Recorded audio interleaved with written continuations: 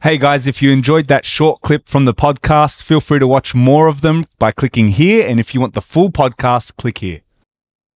Have you considered a one-on-one tailored private session? I don't know what sort of sick mind that you have or what you have. Oh, one-on-one tailored. So abusive. One-on-one tailored. That's disgusting. I mean, like a performance coach, but so hey, I'll just sit in the room like your videography. just watch you. Stop. Put it in. Notice, stop right there. Notice how you're thrust. You're going into the 6 centimeter depth. You should be a little bit tilted. No, I can't. Like I just couldn't. Yeah, fair enough. And also, it's not even that. Like the way I see it as well. Yes, I could charge like a bomb and do like personal coaching and stuff like that. But that time that I spend in one person, I can put that time to creating more and helping way more people. Yeah. Make it scalable. Make it scalable in a business sense. Yes, make it scalable, but also help more people. Right.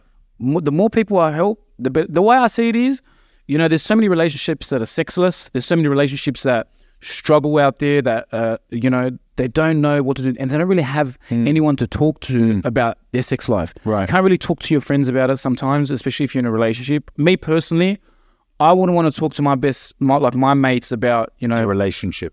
Your girlfriend. My wife doesn't, like, you know, other than your typical male, oh, my wife doesn't want to have sex with me. Well, that's because you're not fucking putting any effort and you're probably having vanilla sex. Like, let's be real.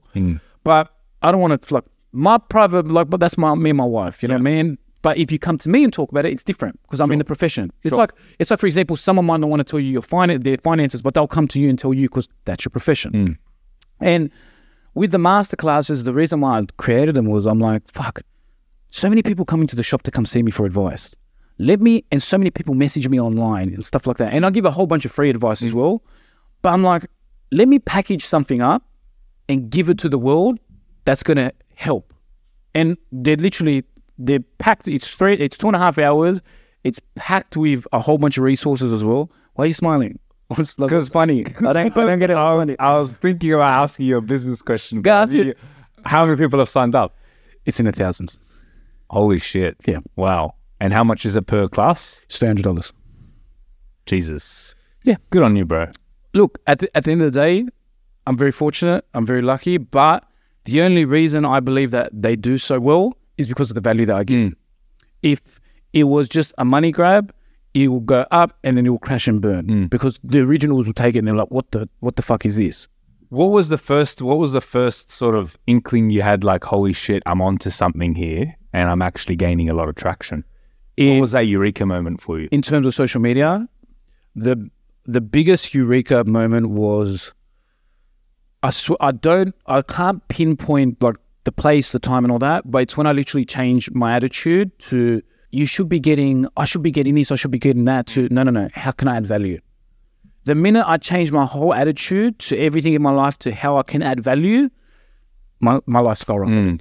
My life, and I'm only just getting started. Like I'm only just getting started. Like now it's game time. How do I add more value in what I do? It's different because you're already adding value in a sense, right? I feel like I'm trying to add value already, but I don't have the followers. AJ, help me. But you don't like help me. Don't focus. Why are you looking at the like bucket? Did you say that? Listen to this fucking actor. He's like, help me. Help, bro.